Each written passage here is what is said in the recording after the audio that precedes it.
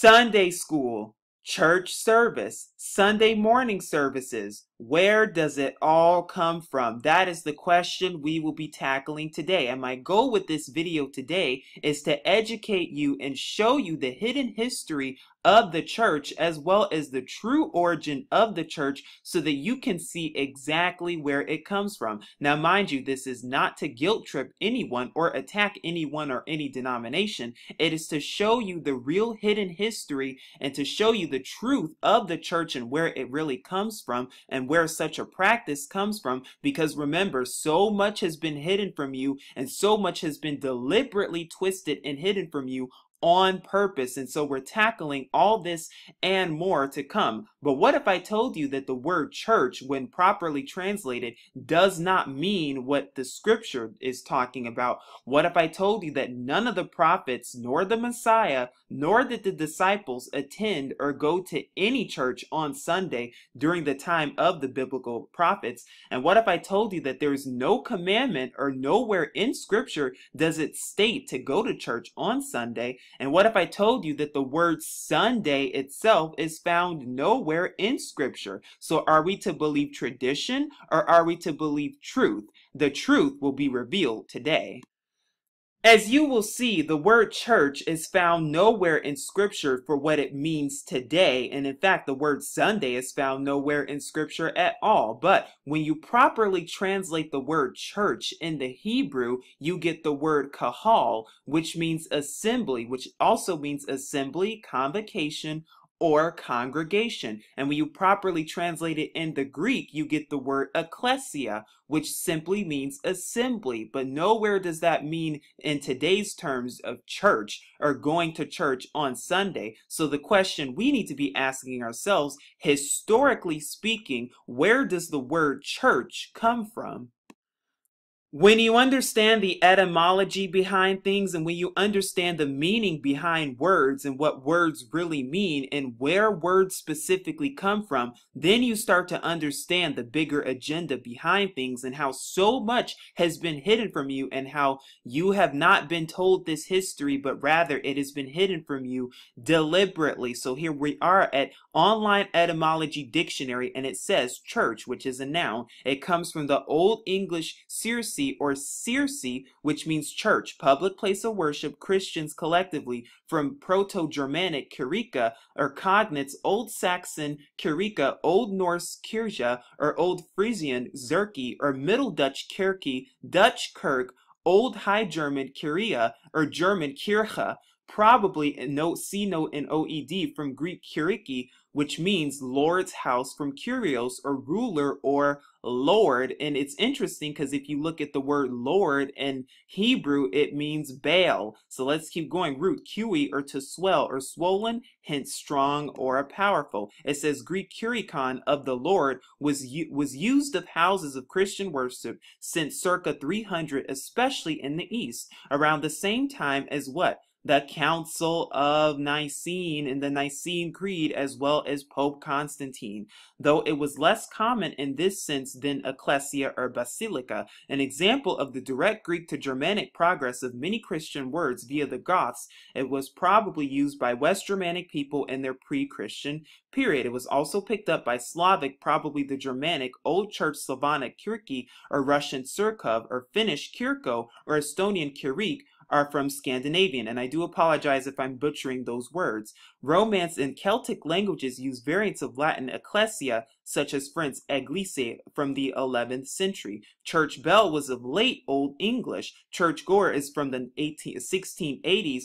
and church key is early 14th century. Slang used for can of bottle opener is by 1954, probably originally U.S. college student slang church mouse, and it says church verb to bring or lead to church from mid-14th century. But as you can see, the bigger agenda is where it comes from Old English, Circe. Where else have I heard that word? You're about to see in just a second.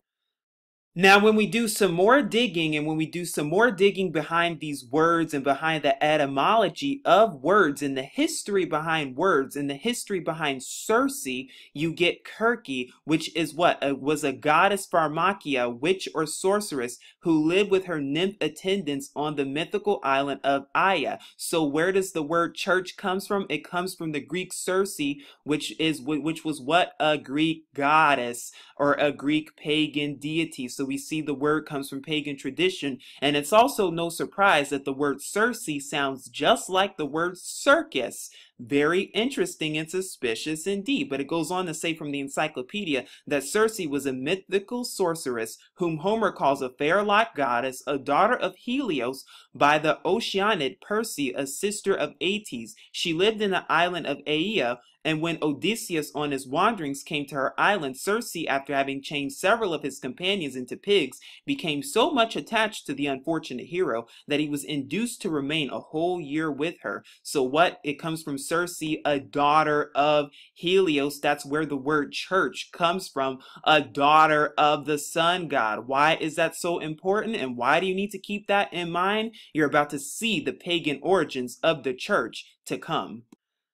Like I said, when you start to understand the language behind words and where words really come from and the etymology of words, then you start to understand the real deeper meaning behind words and behind traditions and where exactly they are coming from and where scripture tells us to do and what tradition tells us to do. Now, I'm here in Psalm or Tehillim chapter 68, and why I'm here is because this chapter right here in the scripture, in the King James Version, tells us the name of our Father. Why is this so important? Is because in order to worship our Father, we should know his name, shouldn't we? And because scripture was written in Hebrew, wouldn't it make sense that he has a Hebrew name? Is that just me? Let's keep going. But it even tells us what his name is in the King James Version. Verse 4, it says, sing unto what you may call God, or in the Hebrew, that's Elohim. Another way to pronounce that is Elohim. Sing praises to his name. Extol him that rideth upon the heavens by his name Yah, and rejoice before him. So Yah or Yahuwah. And because this channel is a truth network,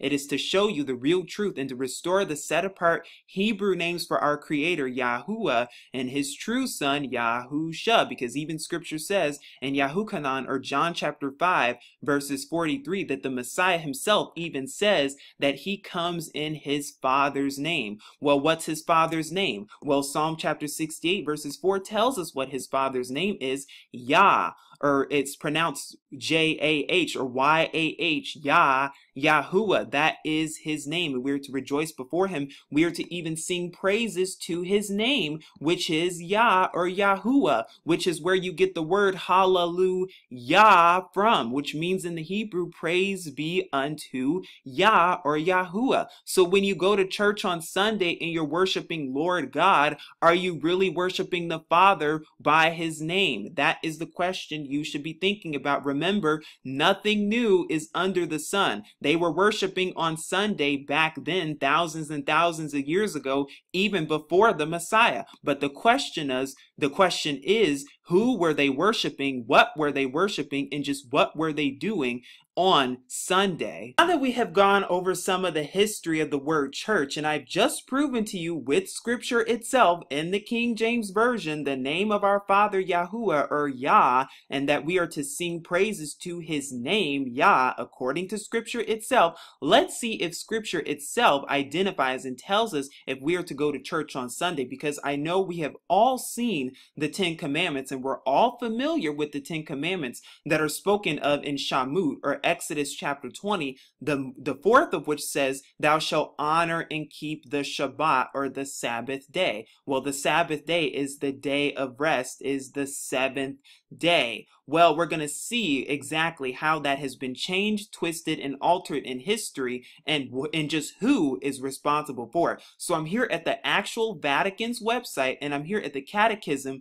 of the Catholic Church, because what you're about to see is that the Roman Catholic Church has changed so much. And one of the things that they've changed is the fourth commandment, and they call it the third commandment according to them, which is to what? Remember the Sabbath day to keep it set apart. 6 days you shall labor and do all your work, but the seventh day is a Sabbath to Yahuwah your Elohim. In it you shall do no work. But what has the Catholic Church done? Let's go all the way down to 2190, where it says, and even proves on the Roman Catholic website itself, what they have done. It says, the Sabbath, which represented the completion of the first creation, has been replaced by Sunday, which recalls the new creation inaugurated by the resurrection of Christ. So as you can see, what has the Catholic Church done? They even tell you what they've done. They replaced it with Sunday. So instead of the Shabbat or the Sabbath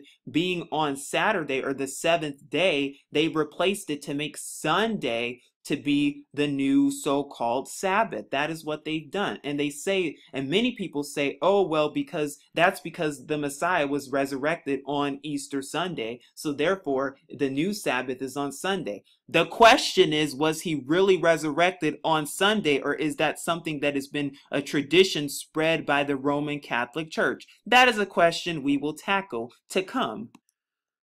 When you understand the history behind everything, then you start to understand exactly what has happened and exactly what has been done. Because here I am at, the Catechism of the Catholic Church, and it says the 10 Commandments. And I'm here at the 10 Commandments. And as you see from the 10 Commandments, one of the commandments is completely missing altogether. Now, this is the commandments that the Catholicism follows. As you can see, it follows, okay, you shall have no strange Elohim or gods before Yahuwah. You shall not take the name of Yahuwah in vain, even though using Lord and God does take his name in vain, because I've just proven to you with scripture itself what his name is. And it says, remember to keep set apart or holy what they consider the Lord's day. Well, scripture doesn't even say that. It says the Sabbath day. So they changed, not only took out Sabbath, but they took out the Sabbath day and they replaced it with the Lord's day. It goes on to say, honor your father and your mother. You shall not kill. You shall not commit adultery. You shall not steal. You shall not bear false witness. You shall not covet your neighbor's wife,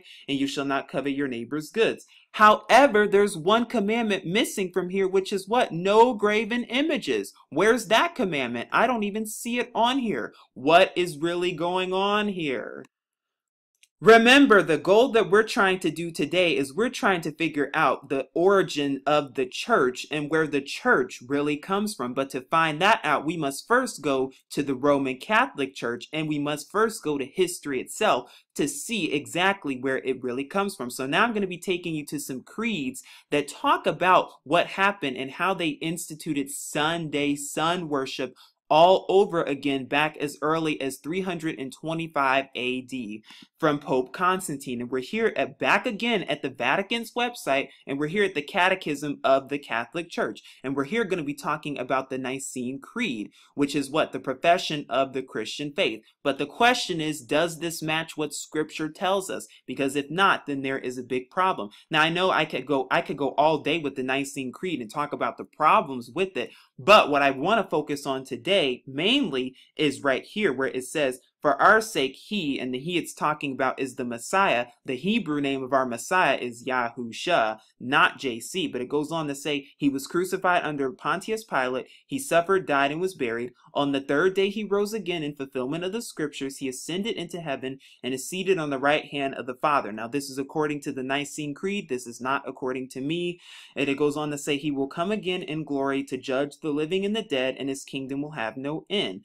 Okay, that sounds good, doesn't it? But it says right here, on the third day he rose again in fulfillment of the scripture. And the question is, was he really rose again on Sunday, which is where you get the sun worship in the church, or was he actually risen on the Shabbat? Then that is the question we need to be focusing on. And of course it goes on to say we believe in one holy Catholic and apostolic church and everything like that. But is it really according to scripture is the question we should be asking ourselves, because just like I said earlier, nowhere in the scripture will you find find does it say that thou shalt go to church on Sunday. Nowhere will you find that. So somebody is changing everything. Somebody is lying to you. Who exactly is lying to you? We're about to find that out in just a minute. All throughout scripture, we are told to keep the Shabbat. We are told to honor and keep the Sabbath day, the seventh day of rest. Now, I know some of you out there are still going to say, oh, but it's okay to worship on Sunday. But the question is, who are you worshiping? Because if you're not singing praises to the name of Yah or Yahuwah and singing praises to his name, well, then you're not worshiping him according to scripture. Not only that, but yes, we're supposed to worship Yahuwah every single day. But the question is, are you worshiping Yahuwah when you go to church on Sunday, if you're not even using his name, but you're using pagan titles of Baal, such as Lord and God? That is the question we need to be asking ourselves. Now, I'm here at Sabbath Truth, and I'm going to be reading this with you. It says, the Roman Emperor Constantine, a former sun worshiper, professed conversion to Christianity, though his subsequent actions suggest the conversion was more of a political move than a genuine heart change. Constantine named himself Bishop of the Catholic Church and enacted the first civil law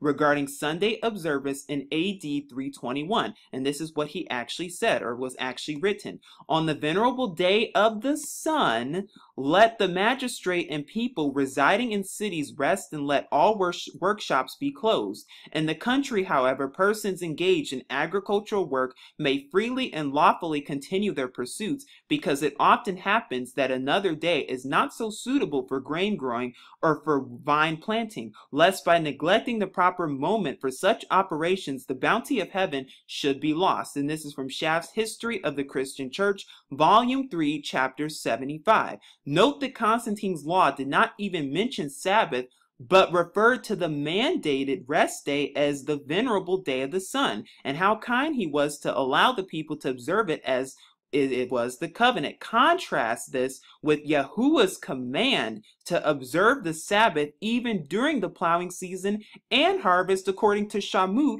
or Exodus chapter 34 verses 21, which is the Torah, by the way. But it goes on to say, perhaps the church leaders noticed this laxity as well, and just 4 years later in AD 325, Pope Sylvester officially named Sunday the Lord's Day, which we just talked about from the Catholic's website, the Roman Catholic Church Vatican website. And in AD 338, Eusebius, the court bishop of Constantine, wrote, all things whatsoever that it was the duty to do on the Sabbath, the seventh day of the week, we, as in Constantine, Eusebius, and other bishops, have transferred to the Lord's Day, the first day of the week, as more appropriately belonging to it. And when you look up the word Lord in Hebrew, you get what? Baal. I'm not making this stuff up. Do your own research and come to your own conclusions. But I'm telling you, it's all about history and where it comes from. And what you start to see is that so much has been changed, because it says what? Venerable day of the sun. And there are many people out there that are saying, oh, that the, Sunday sun worship, there's going to be a mandatory Sunday law that's going to be followed. Hello, that law has been established for nearly 1700 years now. So what that's telling you, and it's also going on today, and what it's telling you is that this has been going on for a long, long time now. Not only that, but we see this law being effective in today when you see a bunch of stores being closed on Sunday and observing so-called the Lord's Day rather than observing the Shabbat, because the Catholic Church made the change. I'm telling you, real history is being uncovered and the truth is being revealed today. Now, there's one more creed I would like to go over with you that has been done in history, and it's called the Creed or the Council of Laodicea. And this is the council where Sunday sun worship became instituted throughout the churches in the 4th century AD, around the year AD, circa 364 AD. Now, it's interesting because when you read through these canons, they tell you exactly the laws that have been changed and laws that have been made by man, just like Revelation tells us that the beast would think to change times and laws. Well, that's exactly what happened with the Roman Catholic Church, not only changing the Shabbat or the Sabbath from the 7th day and making it Sunday, but also taking out the commandment of no graven images, replacing it with an extra commandment that we just read about back from the Catechism, but also enforcing Sunday sun worship throughout the canons and throughout their own laws that make no effect of the laws of the Torah, of the laws of Scripture that the the Messiah himself has talked about in the book of Matthew chapter 15. And you can also look at my scriptures often ignored this week for more on that. But I just wanted to briefly go over with you the Council of Laodicea and how everything has been changed. Now, I'm going to go over some of the canons at this council that was done and that was also talked about, that was enforced, that also talked about Sunday sun worship and where exactly this comes from. Here are some of the canons and the laws that were enforced during this time, but I want to turn your attention to two canons that I think are very interesting, and they are Canon 16 and Canon 29. Now, like I said, you can read this on your own time, but what you even start to see is that they made up rules for the church, and you can even see in Canon 9, 10, and 11 the rules that had to be made up for the church itself. And it even says in Canon 9, the members of the church are not allowed to meet in the cemeteries nor attend the so-called martyries of any heretics for prayer or service, but such as do so, if they be communicants, shall be excommunicated for a time, but if they repent and confess that they have sinned, they shall be received. Now, why am I even going over this? Is because these are laws that man have made up and have nothing to do with the laws of the Torah and the laws of the commandments that we're supposed to be following if we say we're righteous. But Canon 16 says the Gospels are to be read on the Sabbath, i.e. Saturday, with the other scriptures. So the question is, okay, if they're to be read on the Shabbat or the Sabbath, then why is church on Sunday and not the Shabbat as well? That's the first question. But now let's go to Canon 29 and see what that canon says as well.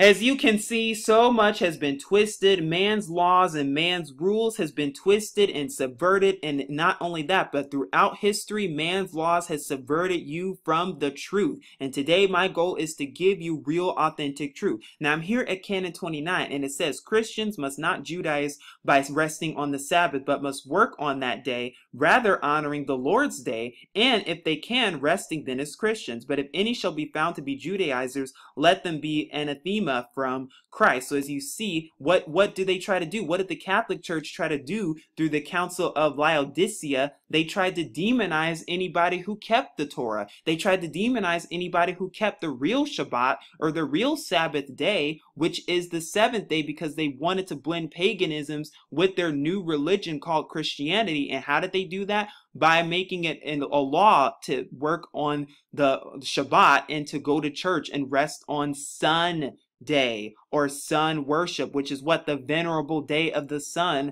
according to Pope Constantine. And they try to do that by saying by Judaizing, by resting on the Sabbath. No, we have to get that straight too, that the Messiah and all the prophets, they were not Jewish. That religion did not exist at that time. The letter J did not exist at that time. So therefore, they were not Jewish. They were Hebrew people, and they observed the law, statutes, and commandments of Yahuwah, one of which says keeping the Sabbath. That's one of the 10 commandments. But we see that this canon right here breaks it. Not only that, but these canons also, what do? Heretics. They also bring in these heresies, and that is how they were able, they as in the Catholic Church, that is how the Inquisition got hold, and that is how the Inquisition got rule, and that is why you see much of what you see today, and that is why there's so much confusion, because people are trying to find, well, what's the real truth? Remember, let Yahuwah and let the word of Yahuwah be the truth, and let every man be a lie. Real quick, I would like to go over the resurrection with you, because this relates quite well to Sunday sun worship. And like I said, many try to use and justify the tradition that the Messiah was resurrected on a Sunday, and that's why we are to go to church and worship on Sunday. But the question is, was he really resurrected on a Sunday? Because if not, then somebody is lying to you. And I'm here at the Church of the Great God, or CGG, and it even tells you, you can read this study on your own time, that the resurrection was not on Sunday. And that is correct. And it even says tradition, no proof. It is a tradition that can you really have 3 days and 3 nights between Good Friday and sunrise Easter Sunday? There's not 3 days between there. So therefore, it's not true. The Messiah was resurrected on the Shabbat. The Messiah, Yahusha, he even says that he is the master of the Shabbat. So therefore, it would only make sense that he was resurrected resurrected on the Shabbat, on the seventh day. Not only that, but all throughout Scripture, both the Old and the New Testament, we see the Shabbat all over the place. We see that the Messiah even honored the Shabbat and kept the Shabbat and told his disciples to keep the Shabbat. So where is all this Sunday sun worship coming from? Where does it all stem from is the question. Where does all of this stem from, and what is the truth behind Sunday sun worship? And is anything new under the sun? Because what you're about to find out is nothing is new under the sun.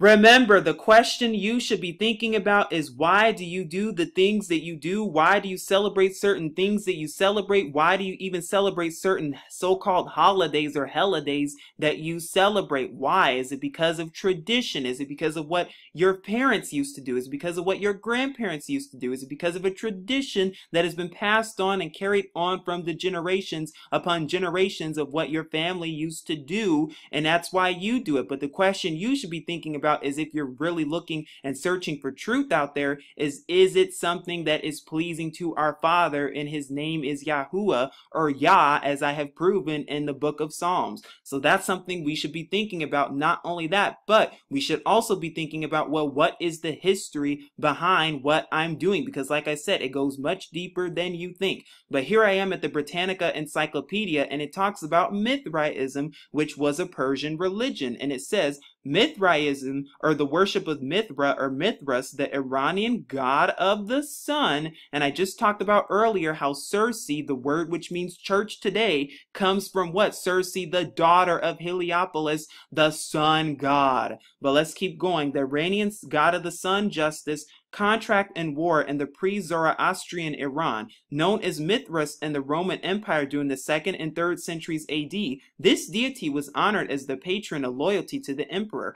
After the acceptance of Christianity by the Emperor Constantine in the early 4th century, Mithraism rapidly declined. So this was the religion that was worshipped well before Christianity even became a thing. Now let's go into the history. Before Zoroaster, or 6th century BC or earlier, the Iranians had a polytheistic religion, and Mithra was the most important of their gods, kind of like Hinduism. First of all, he was the god of contract and mutual obligation. In a cuneiform tablet of the 15th century BC that contains a treaty between the Hittites and the Mitanni, Mithra is invoked as the god of oath. Furthermore, in some Indian Vedic texts of the god Mitra, or the Indian form of Mithra, appears both as a friend and as contract. The word Mitra may be translated in either way because contracts and mutual obligation make friends. In short, Mithra may signify any kind of communication between men and whatever establishes good relations between them. Mithra was called what? The mediator. Where else have I heard that? With JC. Mithra was also what? God of the sun, the venerable day of the sun, just as indicated from the Pope in 321 AD. Is it all starting to make sense? Are you seeing where all of this comes from? I hope so. But it says, of the shining light that beholds everything, and hence was evoked in oaths. The Greeks and Romans considered Mithra as a sun god, and the commandments in the Torah also speak about how you are not to take any oaths to any other deities or gods except to Yahuwah. Well, taking oaths to Mithra, the sun god, is breaking commandments. Then it goes on to say he was probably also the god of kings. He was the god of mutual obligation between the king and his warriors, and hence the god of war. Just like who? The destruction god Shiva. Is it all making sense now? He was also the god of justice, which was guaranteed by the king. Whenever men observed justice and contract, they venerated Mithra. And it was what? The sacrifice of the bull. And it began with Darius in 522 to 486 BC. So this began 500 years before there even was a Messiah. They were worshiping sun gods thousands and thousands and thousands of years before there even was a religion called Christianity to begin with, before the Messiah, Yahusha, was even on the scene. And I hope you're seeing that. And I hope you're seeing that. What day were they worshiping these sun gods?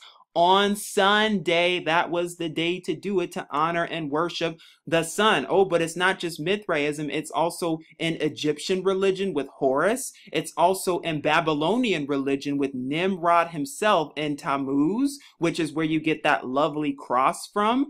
that's where all of this stems from. It stems all the way back to paganism. It stems all the way back to ancient mystery Babylonian religion, ancient Egyptian religion. It stems all the way back, all the way. And I hope you're seeing that all of this was done thousands and thousands and thousands of years ago. But if you still don't believe me, I'm about to show you some real proof and evidence that even the Roman Catholic Church has symbolisms that evoke quite well of paganisms. Don't believe me? You're about to find out in just a minute.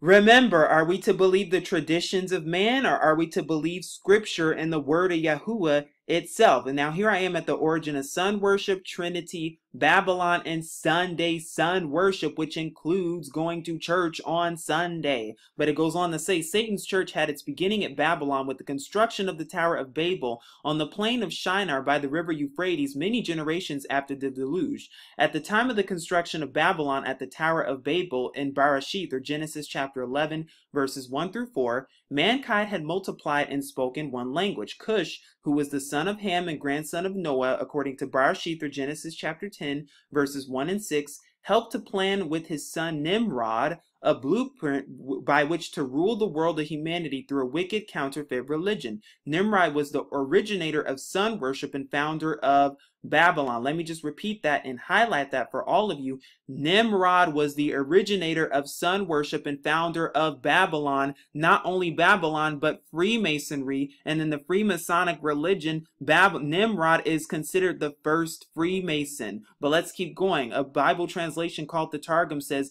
Nimrod became a mighty man of sin, a murderer of innocent men, and a rebel before Yahuwah. Now, the beginning of Nimrod's evil plan had its origin at Babel, which was later known as Babylon, and this was Satan's attempt to defy Yahuwah and his authority, and the ringleader of his scheme was Nimrod. Nimrod had a plan to weld together and strengthen the evil religious system, so he married his own mother, who was Semiramis. She was the first deified queen of Babylon, and Nimrod was the first deified king. Semiramis was as wicked as her son Nimrod, and as much sold out to Satan and devil worship as did he. So as you see, nothing new is under the sun. This stuff was going on 4,000 years ago. And what was Satan's plan? Develop a counterfeit opposition system of religion to attract worship away from the true Elohim, or God of heaven, who is Yahuwah. And what was his plan to do that? Through worshiping on Sunday. A counterfeit holy day, or as I call it, Heli Day, was instituted in honor of the sun god Sunday, which is where that word comes from. And this was designed by Satan to rob Yahuwah of his peculiar authority as the creator of the universe, as designated by his set-apart day, the Shabbat, or the Sabbath day, which is the seventh day, but on the counterfeit Sabbath, which is on Sunday, which is when you go to church and worship Lord God, you don't even know it, but you're actually worshiping what? The paganisms and pagan titles of Baal on Sunday. And I hope you're seeing that with both your eyes open. The article then goes on to talk about the Trinity and where it got its start. And if you would like, you can watch my video, The Pagan Origins of the Trinity. And you can see it says the Trinity got its start in ancient Babylon with Nimrod, Tammuz, and Semiramis. Now, who is Tammuz? Tammuz is the son of Nimrod and the son of Semiramis, which is also where you get the cross from, because no, our Messiah was not nailed to the cross. He was hung on a tree. You can read about that in Acts chapter 5 verses 30, Acts chapter 10 verses 39, Acts chapter 13 verses 29, 1 Peter chapter 2 verses 24, as well as Galatians chapter 3 verses 13 through 14. So where does the cross come from then if scripture itself says that the Messiah was hung on a tree? Then it goes on to say Semiramis demanded worship for both her husband and her son, as well as herself. She claimed that her son was both the Father and the Son. Yes, he was God the Father and God the Son, the first divine incomprehensible Trinity. And this is from Alexander Hislop's The Two Babylons, page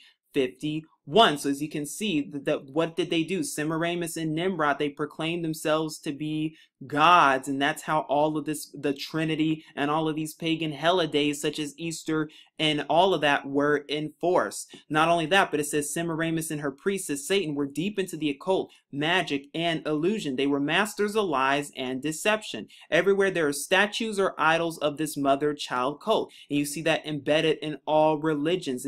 And what? Baal, the sun god, and Semiramis, the queen mother of heaven, which is also talked about in the book of Yirmiyahu or Jeremiah chapter 44 as well. So you see it there that our creator Yahuwah does not like it, nor does he have anything to do with this worship or Sunday sun worship, nor does he have anything to do or want any part in that, or nor does he want his people taking part in these things. And I hope you're seeing that, because it says her symbol became the moon, and her husband Nimrod was called Baal, which means Lord, by the way, the sun god, and his symbol became the sun. The city of Babylon was the seat of Satan worship until its fall to the Medes and the Persians in 539 BC.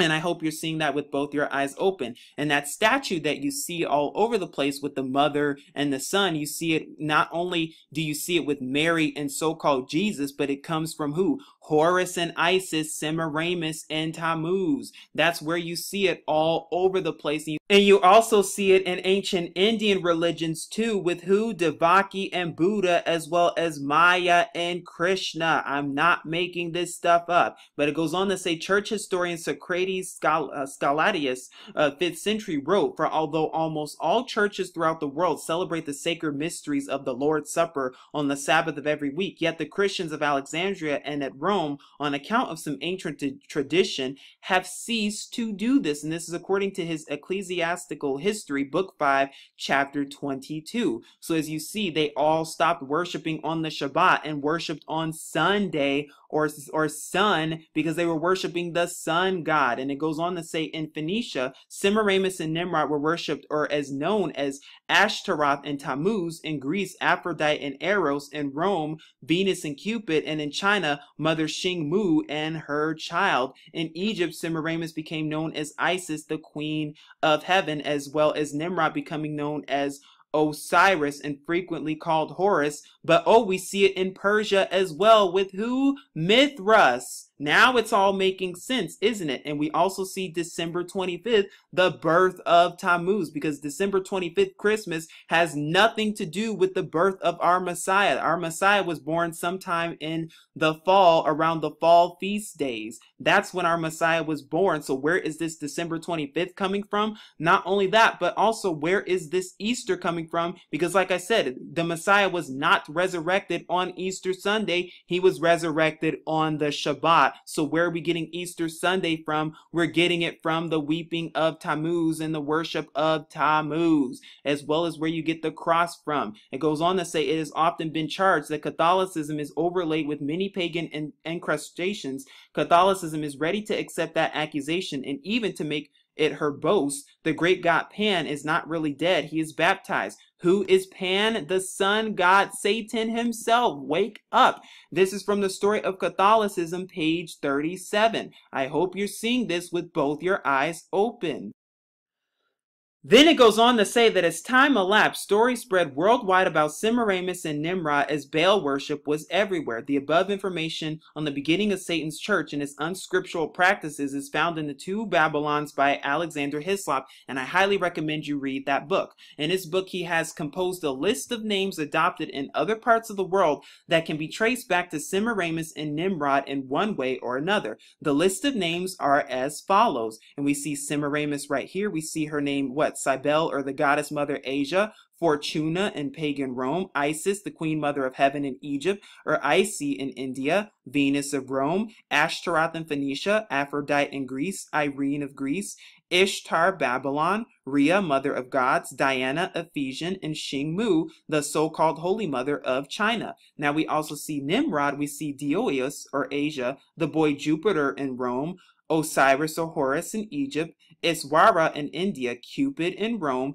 Tammuz in Phoenicia, Eros in Greece, the boy Plutus in Greece, the winged one in Babylon, Orion, the constellation, Bacchus of Greece, and the centaur of Greece, not to mention Mithras and Zoroaster as well. Satan pulled it off well, and he had the whole world trapped into some form of Baal worship. And the question that you should be wondering is this going on today just like it was going on back then? Is it going on today in churches? Is it going on at your Sunday sun worship church where you're worshiping the pagan title of Baal, also known as Lord, and the Canaanite deity Gad, also known as God? Nothing new is under the sun. This is why language is so important. This is why history is so important. Do not be fooled by the ways of man and by the ways of tradition, but rather see the truth for what it really is.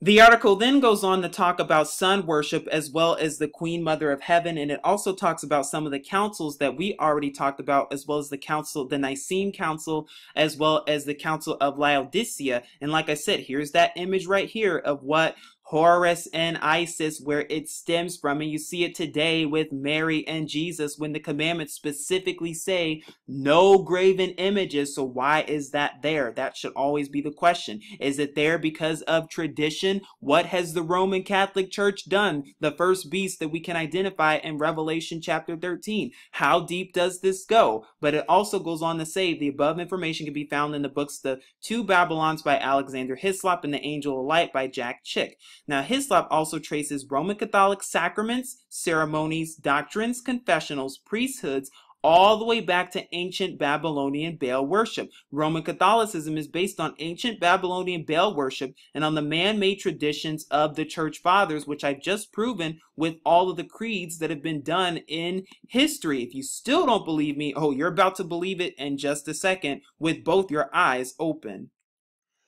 As you can see, here are a sample of pictures showing the link between Babylonian paganism and the Roman Catholic religion. And wow, nothing new is under the sun. Thousands and thousands and thousands of years later, and nothing has changed. And I hope you're seeing that. As you can see, the Dagon priest with the fish hat. And by the way, Dagon was a fish god, a fish deity. Wow, the Pope is also wearing the same fish hat, no different. So the Catholic popes wear the same style hat as the old pagan priests who worship the fish god Dagon, no different. And we know that the cross has nothing to do with the resurrection of our Messiah, but everything to do with the worship of Tammuz, as I've just proven in some of my other videos as well. Dagon the fish god. Let's keep going. A symbol of Shamash, the sun god, and we see the Shamash symbol on Pope John Paul II mitre, on his mitre hat as well as the cross of Tammuz. Let's keep going. We see the solar wheel at the Vatican. Again, the symbol of the sun god symbol seen here with Pope Francis right there. So we see exactly where it comes from. We also see the sun god Apollo on a temple at the Pergamon Museum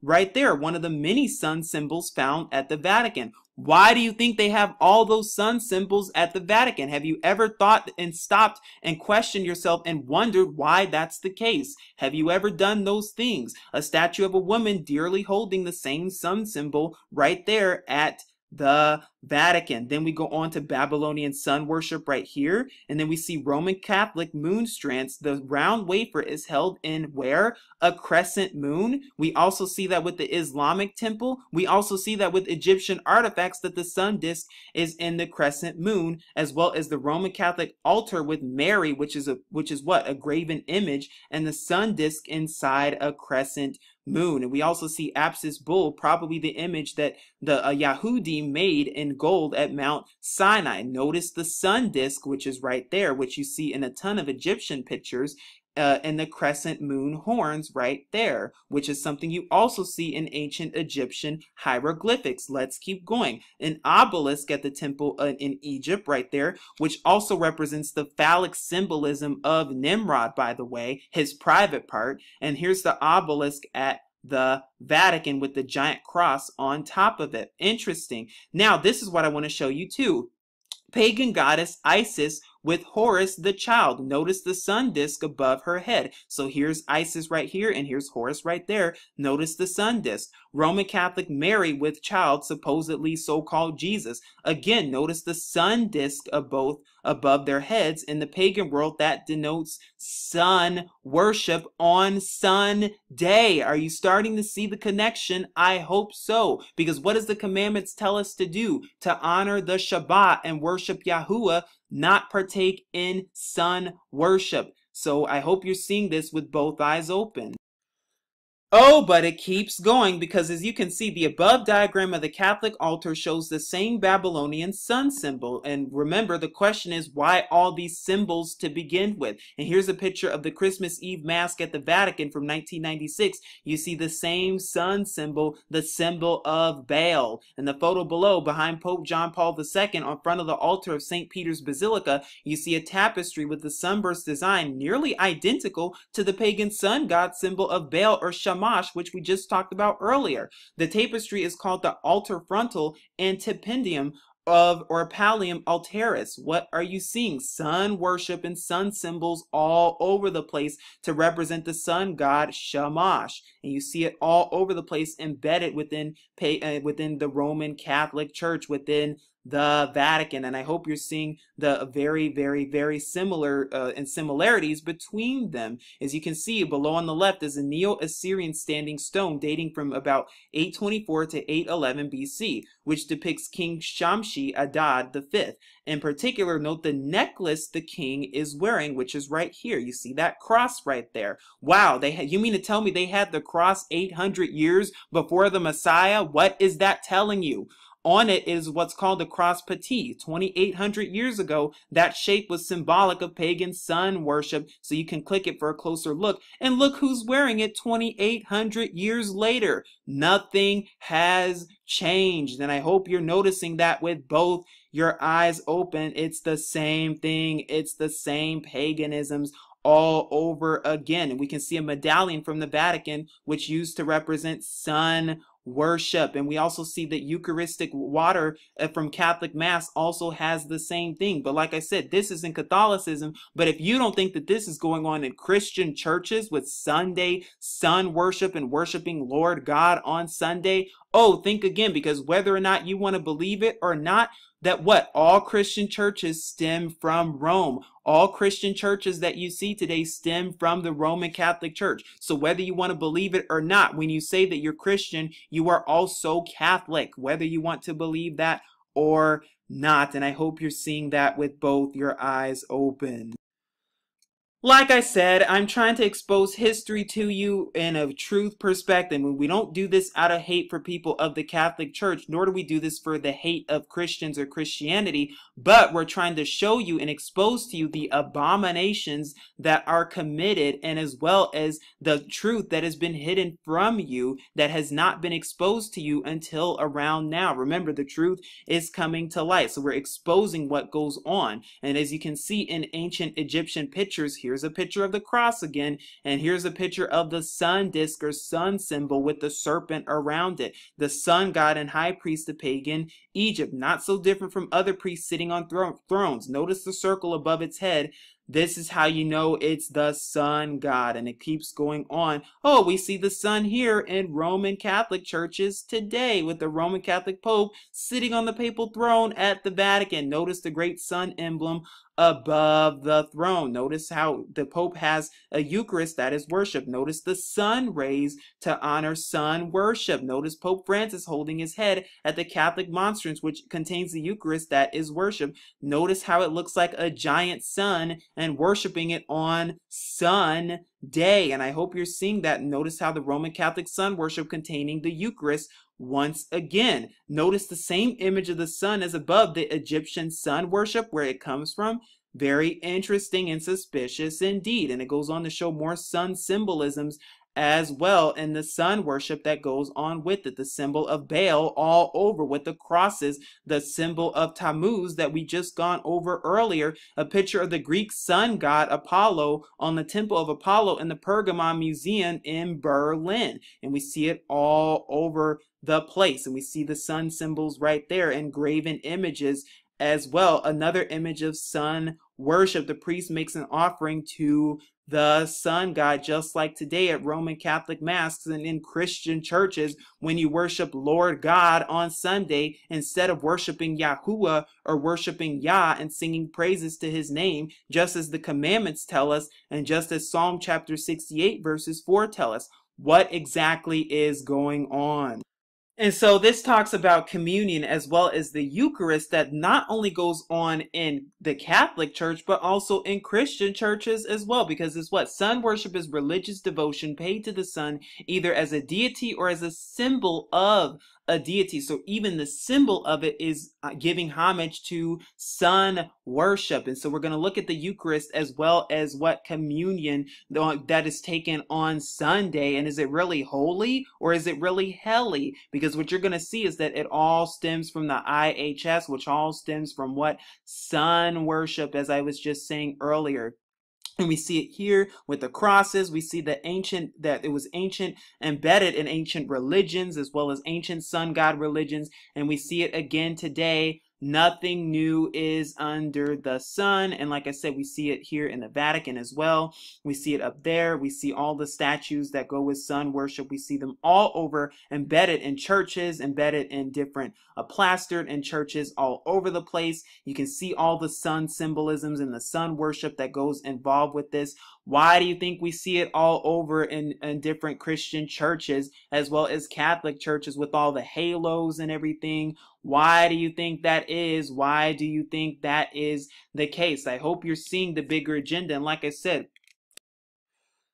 just the act of going to church on Sunday is partaking in sun worship, and even taking the Eucharist and the communion on Sunday and that little round wafer is what? Partaking in sun worship. It's a symbol of worshiping the sun, whether you want to believe that or not, whether you know that or not. But like I said, we've all been deceived. I myself was a Christian for over 20 years. We have all been deceived when it comes to this stuff. But now that we know, and now that we know the truth, remember, the truth is what makes you free. And like I said, what it refers to, Mithraism, that is where it all stems from. What goes on in the churches today and what goes on in Catholicism today, it all stems back thousands and thousands and thousands of years ago. The pagans and the Wiccans were doing it thousands and thousands of years ago and are even doing it today, just like what goes on in the church and what goes on with the sun worship and how it crept into the Christian religion and has been blindly accepted by the masses. And I hope you're seeing that with both your eyes open, because it all stems from sun worship, just like December 25th, which is not the real birthday of the Messiah, but the birth of Nimrod himself, or in Easter, which is what? The resurrection of Tammuz, as well as worshiping on Sunday, sun worship, and even going to church denotes sun worship as well, when you're going to worship Lord and God and not Yahuwah, when not worshiping by his name, which is what the commandments tell us, and not honoring the Shabbat, which is on the seventh day, but rather observing that on Sunday because of what the Catholic Church has reinstituted. I hope you're seeing it, and I hope you're seeing it with both eyes open. So in conclusion, what have we learned today? What have we learned about the church as well as the origins of the church and where the church really comes from? What have we learned and what are the conclusions, and what conclusions can be made and drawn from today? Well, the first conclusion definitely is that we see the history of the word church and where the word church really comes from. We see that the word church is nowhere in scripture of what it means today, and that the actual correct word of translation of that word is kahal, or ecclesia in the Greek, which means assembly or congregation. So therefore, you do not have to be in a building to be considered the church. You yourself are the church when you're gathered together with brothers and sisters of Yahusha HaMashiach, the restored name of our Messiah. That is the true church, so to speak. We also see that the word Sunday is nowhere in scripture, nor does it even say in scripture that the Messiah was resurrected on a Sunday. And as I've just proven, the Messiah, Yahusha was actually resurrected on the Shabbat. Not only that, but the commandments tell us to keep the Shabbat. And if you read in Exodus chapter 20 as well as Ezekiel chapter 20, you will see that the Shabbat, or the seventh day of rest, is the sign that Yahuwah our Father has given us with the rest of the world to be a covenant with us. So where's all this Sunday worship and the Lord's Day? Where is that coming from? Well, when you look up the word Lord in the Hebrew, the word Lord means Baal. So when it says Lord's Day, or when the Catholic Church says the Lord's Day, it might as well say Baal's Day, because the Lord's Day was instituted when? Within the Nicene Creed in 321 AD by Pope Constantine, with the Venerable Day of the Sun, as well as the Council of Laodicea in 364 AD, which mandated the church and which mandated the creation of the church to be created. But like I said, when you look at the history, and just as we looked at today with Mithraism and other sun gods that were worshipped throughout history, you start to see that they were all worshiping the sun, and they were all worshipped on Sunday, or giving worship and homage to the sun throughout Semiramis and Nimrod. That's where it got its start, and then it trickled down into other cultures in history through the Chinese culture of Xingmu, through the Indian culture of Krishna and Maya, through the culture of Buddha and Devaki, and through Egyptian culture with Horus and Isis, as well as the Babylonian culture with who? None other than Nimrod and Semiramis themselves. And I hope you're seeing that. By the way, when you look at a church itself, and when you look at the phallic symbolism, we see a cross right here. Well, let's zoom in on this. When you look at the actual cross, you see that it comes from what? The cross has nothing to do with the Messiah and everything to do with the worship of Tammuz. But also this phallic symbol right here, also known as the steeple, is what? The obelisk, or the phallic symbol of Nimrod. And I hope you're seeing that with both eyes open. But hopefully this has taught you the pagan origins of the church and where Sunday sun worship really comes from, and that we are not to be partaking in the church at all if we're of righteousness. And I hope you're seeing that with both your eyes open, and I hope this will help you on your study and your journey into truth as you start to seek the Creator Yahuwah and his true son Yahusha, and start to come out of the paganisms known as religion, and start to come into truth and see the truth for what it really is. So what is the truth then? If we see that the church comes from and originates from Sunday sun worship, then what is the truth? Well, the truth is the word of Yahuwah. And what is the word of Yahuwah? The word of our Father is that we are to worship him and call upon his name every single day. That is true. But what we are also to do is we are to what? Honor and observe the Sabbath day, or the seventh day, which begins on Friday evening and goes all the way to Saturday evening. You can read more about this in the book of Nehemiah as well. And what you start to see is that we are to do no work on that day. We are to no cooking, no cleaning. We are to do all of our cooking ahead of time. And on that day is to be the set apart rest day, just as Yahuwah has given us, because just as we see in Genesis, or Barashith, Yahuwah is the one, he rested on the seventh day, and he's given that day to us so that we may rest on the seventh day as well. But that is how we can honor him. We can start to follow his laws, statutes, and commandments. We can learn about his true son, Yahusha HaMashiach, start to use the Hebrew names, because scripture was written in Hebrew, so it would only make sense that they would have Hebrew names and not these watered down English translations that are only pagan titles of Baal, because as I have just shown you earlier today, the word Lord means Baal. Not only that, but we can start to see that our Messiah was actually risen on the Shabbat. He was not risen on Easter Sunday. That has nothing to do with him, but everything to do with the worship of Tammuz. So hopefully this will help you in your study and your journey into truth. I will leave the helpful links for you below. This is Truth Unveiled here saying Shalom and take care.